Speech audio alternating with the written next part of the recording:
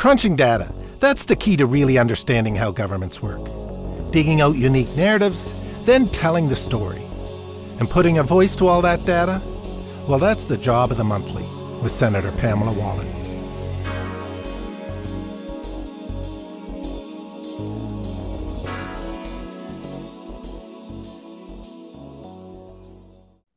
Today on The Monthly, our series on rebuilding the Canadian economy in the post-COVID era continues with a look at universal basic income or guaranteed annual income.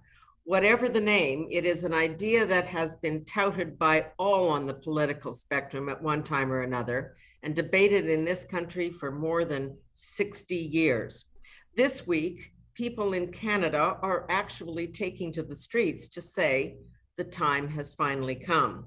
And one of those people will be the Honorable Hugh Segal, former senator who for decades has been making the case that this is the way to deal with poverty in Canada. Welcome, I'm Pamela Wallin, your moderator for today. But before we begin, let me bring in your host today, Greg McDougall of Government Analytics, to help set the stage. Greg? Thank you, Senator. And thank you, Hugh, for joining us. This is a real pleasure, and we're really excited to have someone of such stature.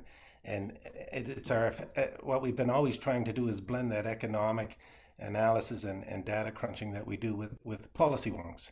And I couldn't think of a better policy wonk in the country than you, sir. So again, thank you very much for joining us.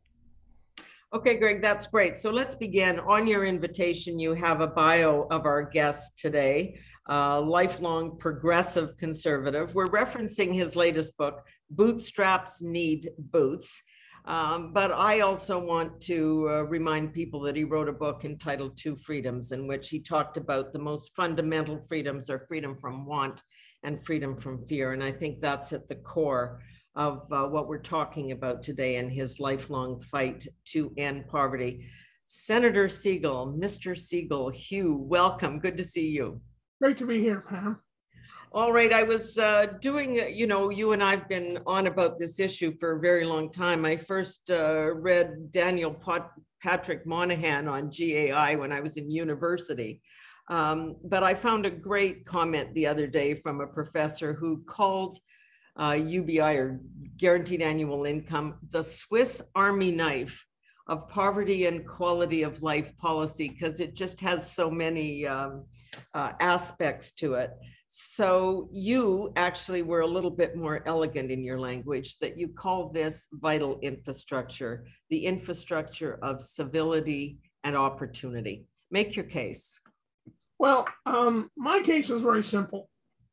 We have for decades been running provincial welfare programs across Canada, which are not doing the job, in the sense that, A, no provincial welfare payment to anybody in need is any higher than half the poverty rate in that province.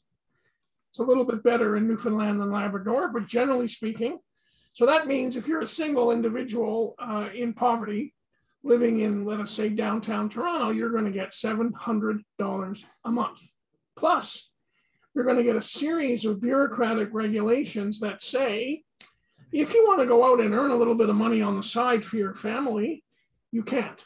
We're going to punish you. The province will claw back that $700, dollar for dollar, for any money you make working. So a program that doesn't reduce poverty, that traps people in poverty, and discourages work, strikes me as the most unrealistic and un-Canadian way of dealing with the problem. The goal should be, first of all, to bridge people out of poverty as quickly as possible. Secondly, to make sure that if they are in poverty, either because of a handicap of some sort, or because they grew up in a poor family and had no opportunities, or because they may be part of the Black, Indigenous, and people of color population who are disproportionately represented amongst the poor. If you want to give them a chance up, you've got to give them the basic amount necessary to meet their basic expenses, which is why the program is called Basic Income by many proponents. And, the old notion of, well, if you, as people on the right say, if you pay people who aren't working, why would they ever work? Well, that ignores the fact that over 60% of the people who live in poverty in Canada have a job. Some have more than one. They just can't, in a city like Toronto or Calgary or Vancouver, earn enough from those 2 or 3 part-time jobs to actually get above the poverty line. The other thing that I think is really, really important to understand in terms of the social determinants of health is the relationship between poverty and early illness and early death and a whole bunch of pathologies that come with poverty. If you walk into the emergency ward in the non-COVID period of any major hospital in any major city, the vast majority of people sitting in the waiting room come from the low income part of the population. They don't have a doctor, Right. nowhere else to go. And whatever they're there for, if it's not traumatic, if they're there for some heart trouble or some problems related to diabetes or whatever, they are there because the conditions under which they live makes their circumstance worse and makes it worse faster. And we know that the demographic pressures on our healthcare system, just because of the aging population, means that the system's under great pressure anyway. So, as a colleague once said, we have to start investing upstream to reduce the level of poverty, which will reduce the amount of people who get sick earlier in life and end up needing hospital care more extensively early on. All right, I want to get into some of the mechanics of this and because there are different delivery systems and different objectives, but just a quick review of some of the history, because on the face of it, it seems like kind of an obvious idea, and we've been through the world of CERB now, which may change the mindset. But back in the 1930s, Premier Eberhart in Alberta tried to do this. He called it a social credit, of course, as we will remember. C.D. Howe in 1945 talked about standard of living. Today we call it affordability and all of those things, or quality of life. David Kroll, Senate special report in 1971 calling for this. The experiment in Manitoba called MINCOME in 1974. What is the fundamental resistance? The resistance comes from 3 sources who are well provisioned. Source number 1, pretty well anybody who works in any finance department anywhere in the world sees their job as preserving the spending discretion of their minister and government. Every statutory program that says, as long as people meet certain conditions, there's going to be an automatic payout, reduces the level of discretionary income with which public servants have to negotiate. So generally speaking, they oppose that. By the way, for the same reason they tend to oppose large naval procurements, because so much capital is caught up for so long. Right. So that's part of it, and that's a serious part, because they consistently will tell their ministers, we can't afford this, and we don't want to do it, and it's not our jurisdiction. So that's one group. The other group, and this is interesting, are some of the public sector unions, and here's their view. So we have thousands of welfare caseworkers now employed by the provinces and municipalities across Canada. Because of how bureaucratic welfare is, you have to apply for welfare, you may have to see a caseworker, you have to prove that you're poor, you may have to get rid of some assets you have because you're not eligible. If you happen to own a house, or if you happen to own a car, they may force you to sell some of those assets. Anyway, those people who, as far as I know, are hardworking, good public servants doing their jobs as best they can, their union worries that, well, if we had this automatic payout to people who fell beneath the poverty line, then over time, a lot of those jobs would disappear. And my answer to that is, yep, they would. They're not going to disappear now or in the next 20 years. Those people will be redeployed for other important activities. Over time, the automatic flow of cash will reduce some of that excessive bureaucratic proposition. And the other group who are really opposed are what I would call my friends on the far right, who see it simply as an expansion of the role of the state, and they see it as spending money we can't afford.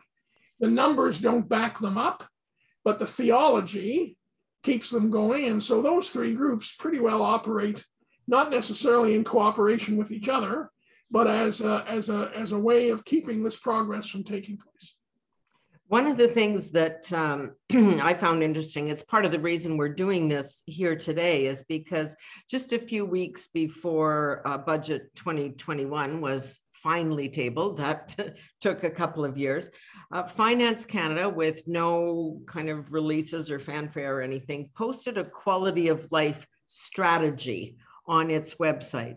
Kind of a reflection of things we've heard from Judith Maxwell, a great Canadian economist over the years, and she's been dealing with this.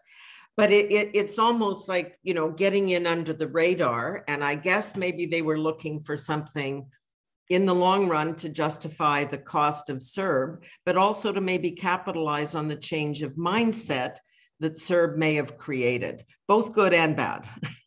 Yeah, and Pam, first of all, I give the finance officials credit for having done that. Mm-hmm. Putting something into the debate is always very constructive, and that's very much something that is constructive. Secondly, let me say this.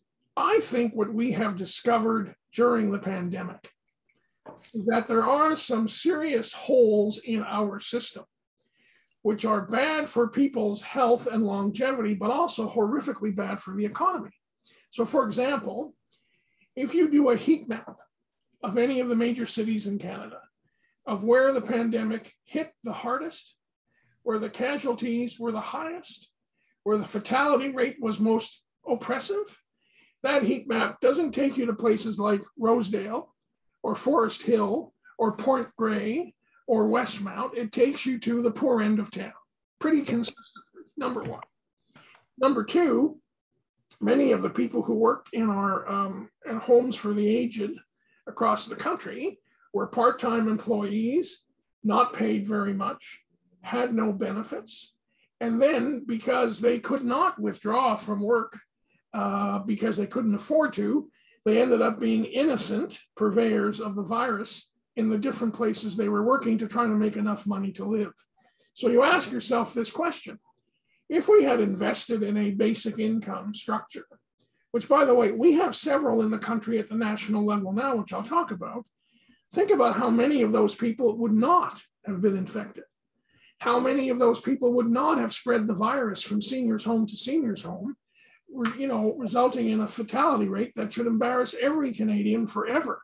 It was so it's the notion of asking this question: is basic income as an amendment to our economic and social infrastructure a massive investment of new cash? Is it an expenditure we'll never recover? Or are there real returns on investment that are measurable and become constructive in the population? I'll give you a very real example. I remember when I was a junior on Mr. Davis's staff in the 1970s, it was a minority government.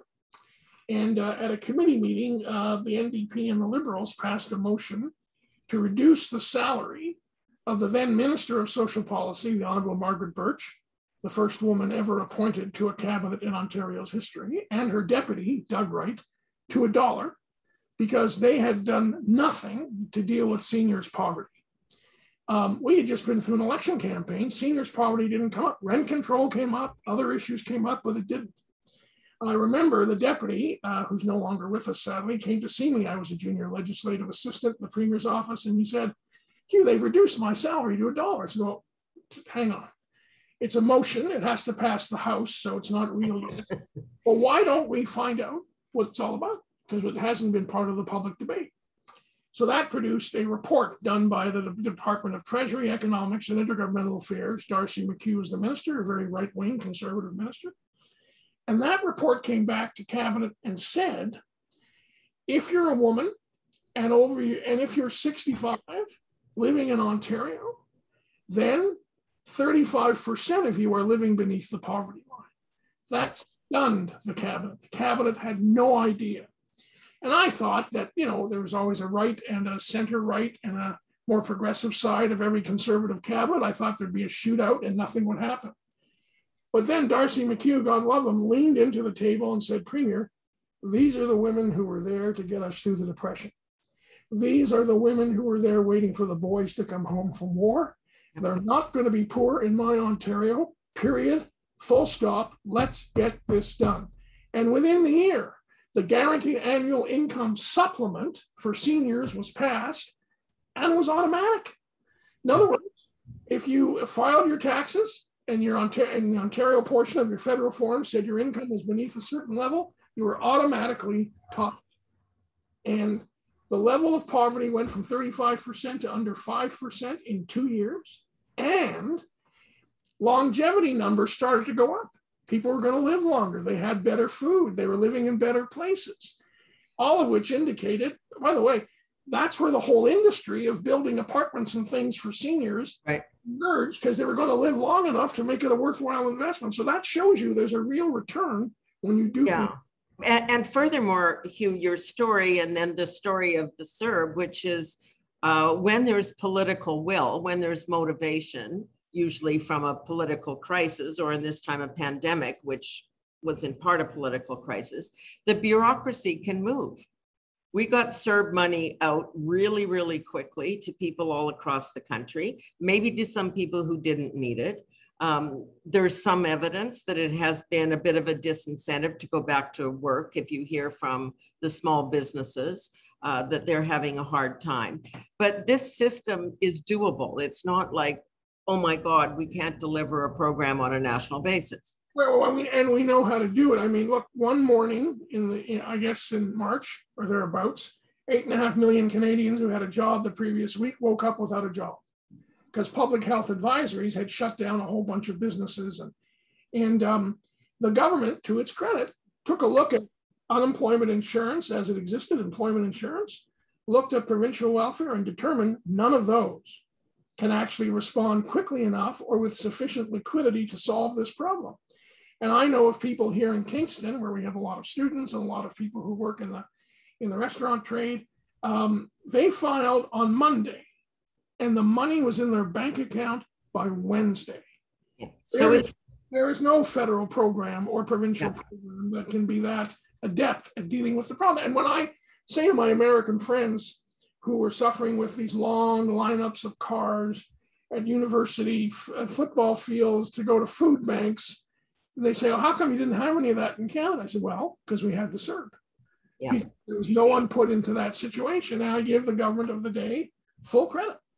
So the other side of CERB, which is we're starting to see now, because the Bank of Canada stepped in and backed all the government debt, both provincial and federal, to unprecedented levels of numbers. And then this week we saw what many predicted would be the inevitable inflation.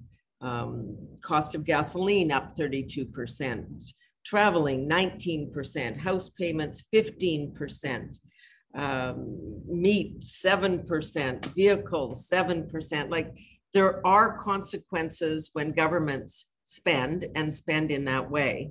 But I guess part of your argument is we don't need to spend to that degree.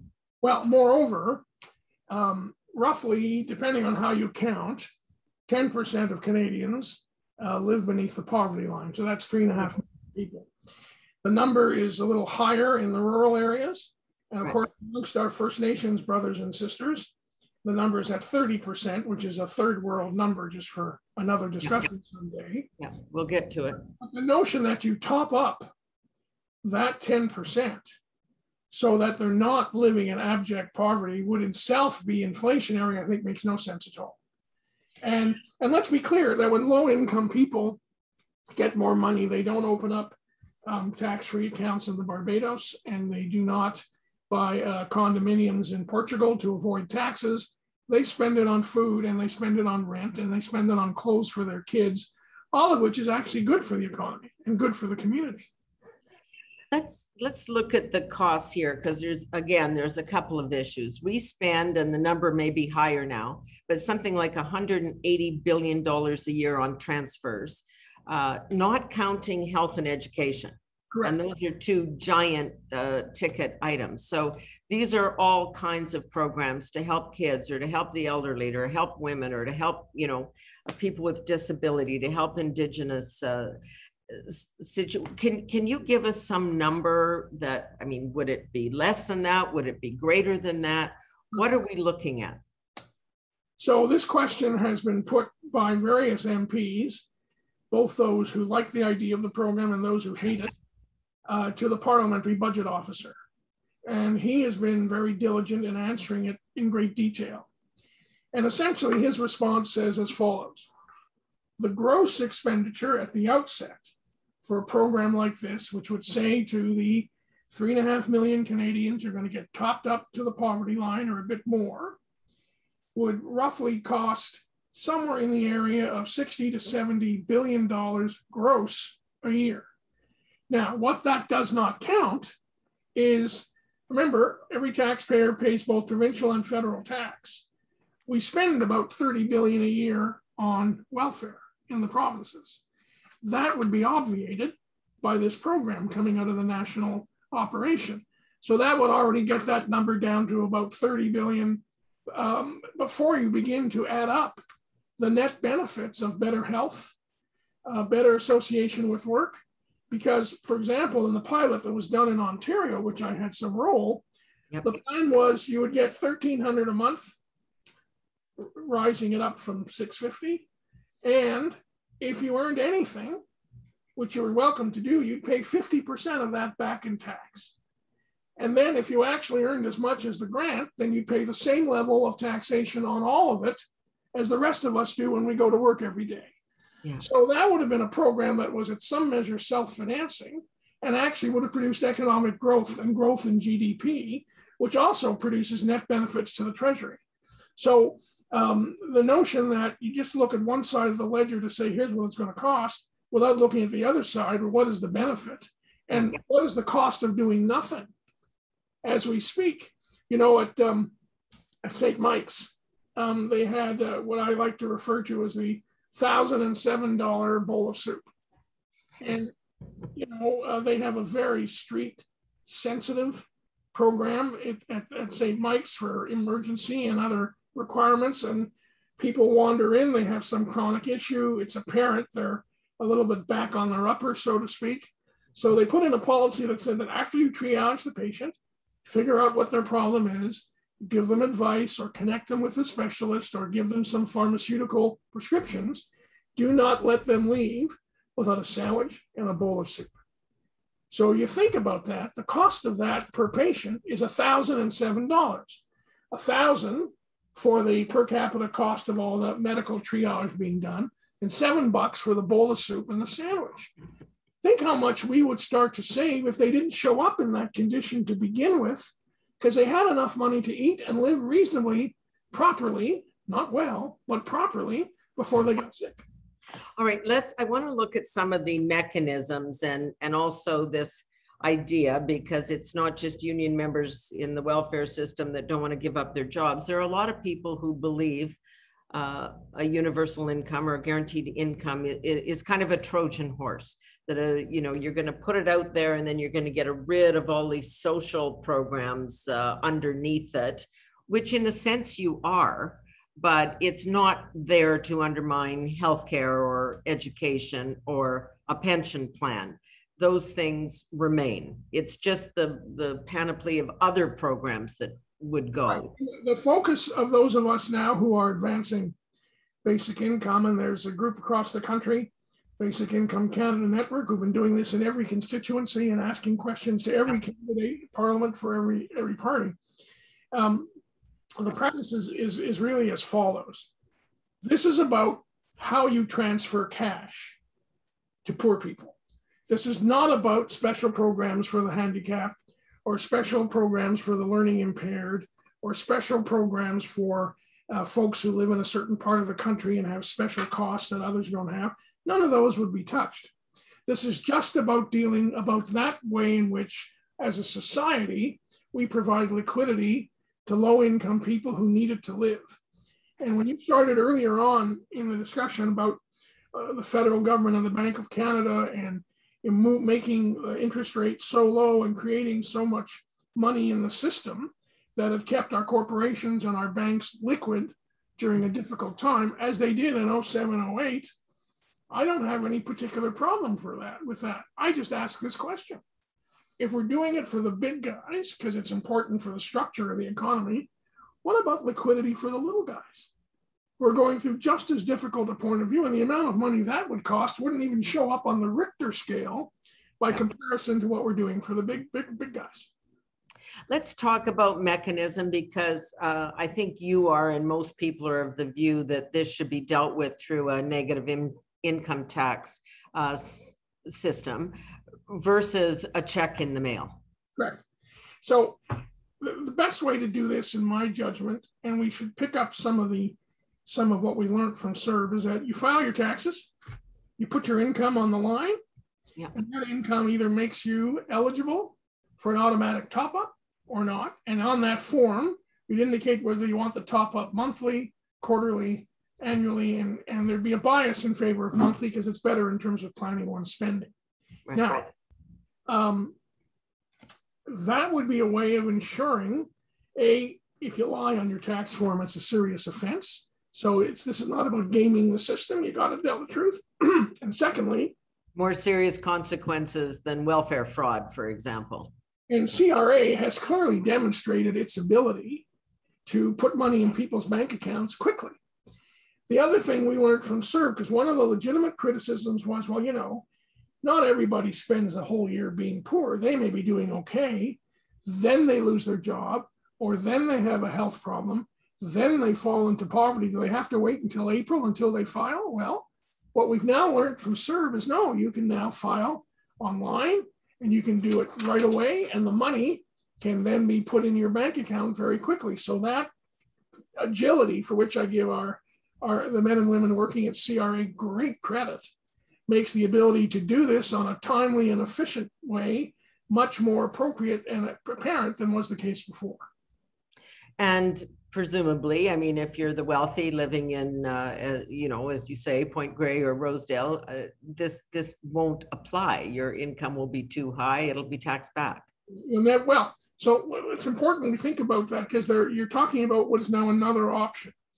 One of the options of proponents of this is to say, no, actually, you give everybody $1,000 a month, rich, poor, or medium, and then for those who are doing better, well, Her Majesty will tax that back in April, and the others will get to keep more. So I don't actually believe in the efficiency of our Revenue Canada collection system that much. And you and I know that we all know people who are reasonably well off. They get tax advice as to how to maximize what they earn and keep and minimize what they pay. It is far better to do the automatic top-up, where those in need get the top-up, and those who are above a certain line simply aren't eligible. The regional differences, the urban versus rural, if there's just this base amount that we say will keep people, keep their heads above water. I mean, we're not talking about taking, Bahamian vacations. We're just talking about putting food on the table here.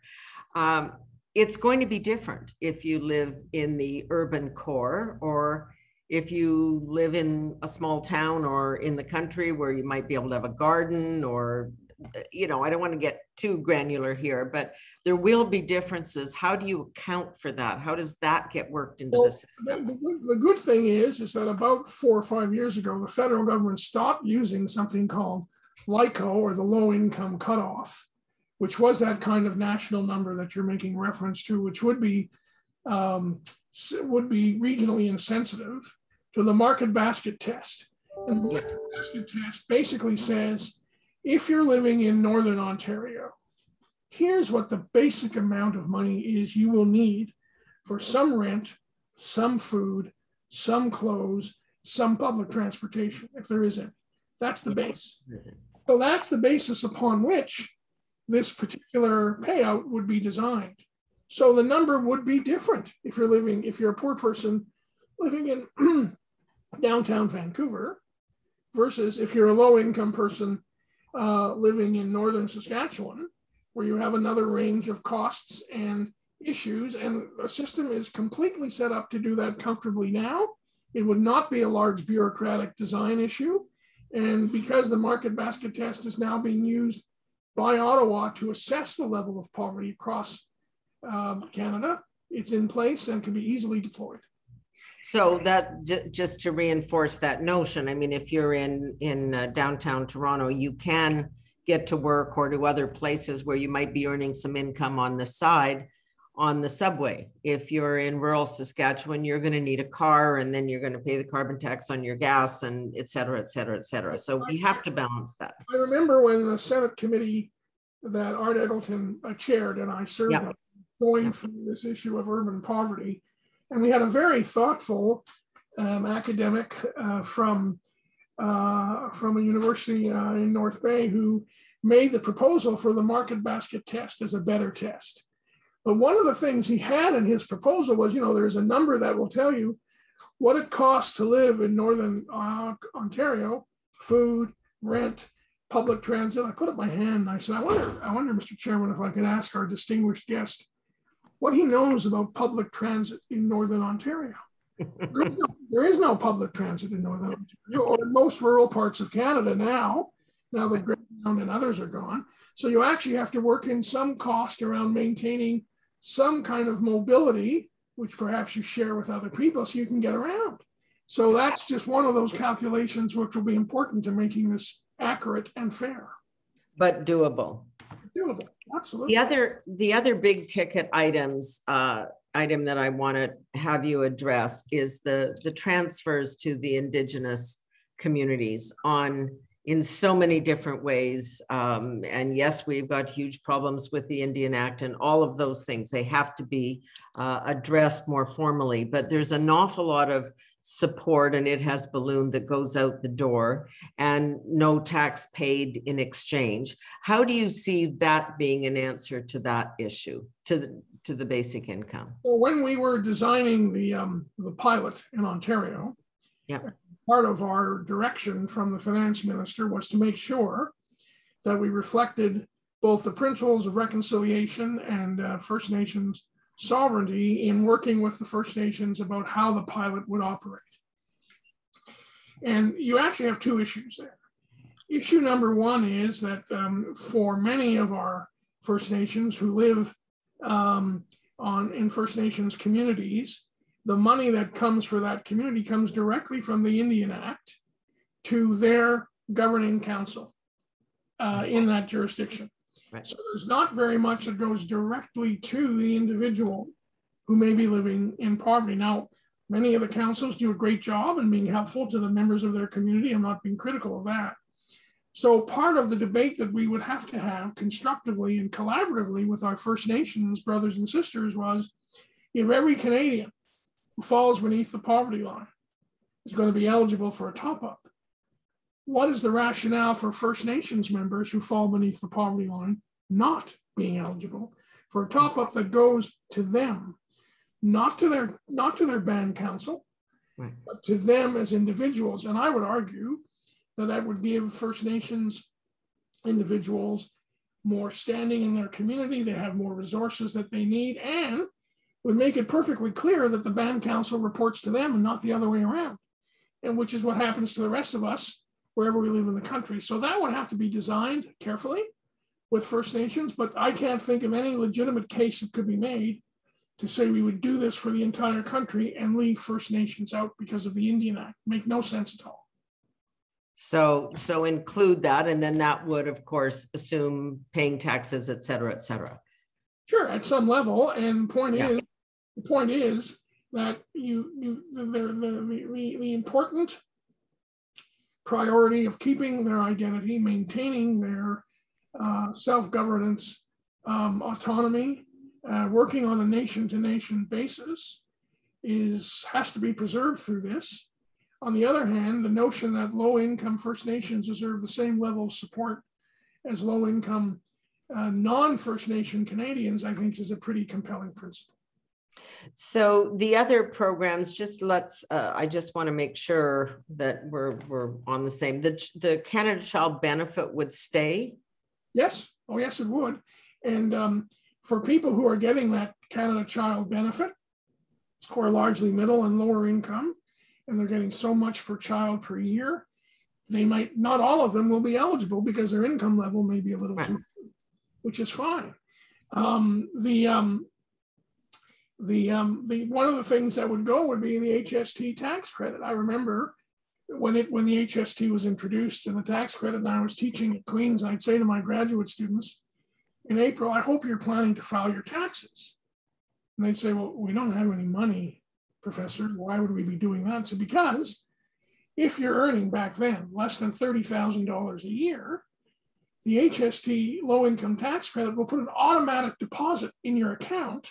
So you're not paying too much of your minimal income on HST. So that would be a program we could do away with, because this other program would cover that exposure and do it in a more efficient way.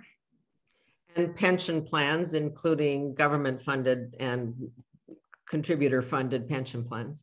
They would stay untouched by any of this, because in the end, when you file a tax form to say, this is my name, this is my social insurance number, this is what I do for a living, this is how much I earn, you have to include all those other incomes because you get T4 slips and T5 slips from them to include with your form. And if you don't do that, then you're violating the Tax Act. And then OAS, old age, that's a supplement program. It's a supplement program, but it's still, when you file your taxes, you have to declare every source of income so Her Majesty knows what your actual tax bracket is, which determines how much tax you pay. One of the things that I guess we also learned through the CERB program and the programs that were needed is the level, I guess, not only of indebtedness of many, many households across this country, but as you have cited earlier, the level of poverty, the number of people who needed that and who need these other programs. The bigger question, as you have spent your life fighting for to end poverty, it's pretty difficult to imagine that we're going to bring that to an end, regardless of the delivery mechanism of programs to help people up. So if you're asking, Pam, whether or not the introduction of this program, probably on a phased basis across the country, would reduce poverty to zero, the answer is unlikely. But if we can get poverty in various parts of the country down from 10 or 15% to closer to 2 or 3%, we're having a huge impact on the quality of life, the life expectancy, and the prospects for the children of literally millions of Canadians. And I can't imagine why a rational market-driven country would not seek to do that, because other market-driven countries, by the way, I mean, there's this general framework that says, we spend so much on social policy and health is so expensive, and can we afford it? And that's a natural. But when you take a look at public expenditure in our competitor countries on social and healthcare, actually Canada is pretty well the last amongst a group that includes the United States, the United Kingdom, Australia, Germany, France, Belgium, Austria, Sweden, Norway, Finland, and Denmark. They all spend more, yet they're all pretty productive and pretty technologically advanced societies. Yeah. So I think we have talked ourselves into believing that we're spending more than we are, and we're not really addressing what happens when you're on the bottom of that list in terms of competitive forces, which are important. Because this is many of your viewers as odd, but we actually face labor shortages. Some of which you've referenced because of some of the implications of people not getting paid very much. But when you have a social program that tells people they can't work, you are diminishing the labor force at a time when we need more people in the labor force. And basic income doesn't discourage you from working. No, if you're going to punish people for earning money, then of course they're not going to work. Is there any international example of this? I know everybody like us has studied this issue endlessly. Is it working anywhere? So interestingly enough, there are now 9 big American cities who have undertaken to do basic income pilots in their own jurisdiction. And there's several cities like Stockton, California, that have been doing this for a couple of years. And they're sending $500 to low-income people in their community. And the impact in terms of employment in terms of the crime rate going down, in terms of kids going to school, has been measurable and substantive. And the same thing has happened in places like Finland and in Scotland and in the Netherlands.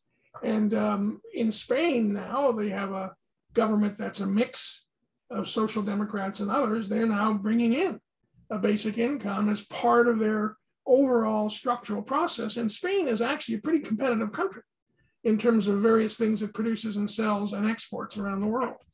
So I think it's coming. The largest province of South Korea, which is itself a very economically vibrant and competitive place, has been doing this for low-income people beneath a certain age for 2 years, and the results have been fantastic. So, sorry, go ahead. So there are more and more examples of people who are doing this, and I would like Canada not to be the last one on that train. The Manitoba experiment, the MinCom experiment, found some counterintuitive facts. It did not discourage people from working. It did help women. What went wrong there? Well, the experiment was stopped, as often happens, because there was an election in which Mr. Schreiber was defeated. Sterling Lyon became the premier. The other partner in that was Pierre Trudeau, and his government was defeated in '79.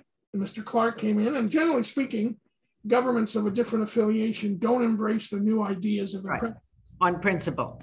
But one of the interesting things about that was the measured derivative benefits in financial terms that the folks who've studied the results have found. So for example, during the period of the MinCom experiment in Dauphin and a few other parts of Manitoba, the expenditure of the Manitoba health insurance program, which is like OHIP and the rest, actually went down by 8.5% a year. During the operation of that program, there were less arrests, there were less car accidents.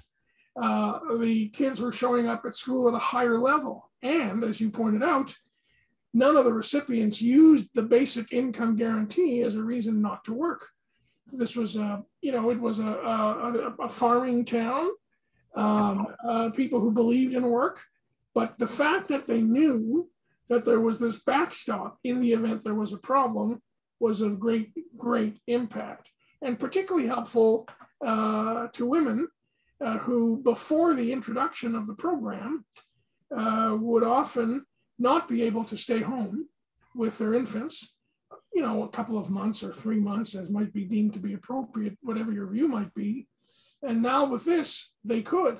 And the other group, interestingly enough, who did not go to work quite as much, was a group referred to by StatsCan as unattached young males, euphemism for high school students who could now finish high school when their family had financial problems, rather than leave school and go find a job because there wasn't enough money on the table. And by the way, imagine the benefit in 1975 to a young man who got to finish high school when many of his friends were not able to, in terms of what he would produce, pay tax, and contribute to society for the rest of his life. No, life-changing. I just, a final comment today, and then I'll ask Greg and others to come in, but we went into this campaign in the midst of a pandemic, and there's certainly been lots of discussion about whether that was a good idea or not.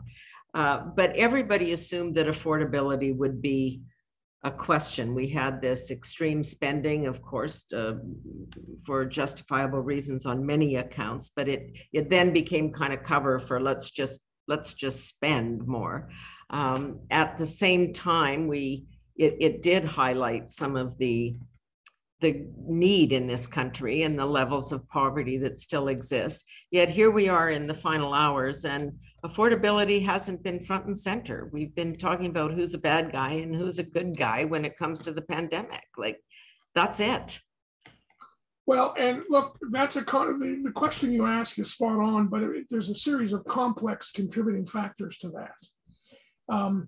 We had 3 or 4 TV debates, 2 in English, 2 in French, one in English. Yeah. And I don't recall anybody asking any questions about affordability. I know. these are your colleagues, your fellow journalists, by the way, just Former. number one. And number two, there really hasn't been much discussion about poverty. Yeah. To their credit, the Green Party has been on this issue for 10 years and they've stayed consistent with that. The NDP sort of pretends maybe they're almost interested, but they're never actually all that certain. But nevertheless, they've been there, but the other parties have not. And that's too bad, because that would have been a really worthwhile debate for the country to participate in, because the numbers are clear. The numbers are that 70% of Canadians think this would be a good thing. And they'd like to see it discussed, and they would see it as an efficient improvement over an overly bureaucratic, not very efficient and unproductive present welfare system. Incredible. Hugh, thank you. I'm just going to see if Greg or anyone else wants to jump in at this point. Thank you for your insights on this, because you have dedicated years, decades to this issue. So if you read any one of, go ahead.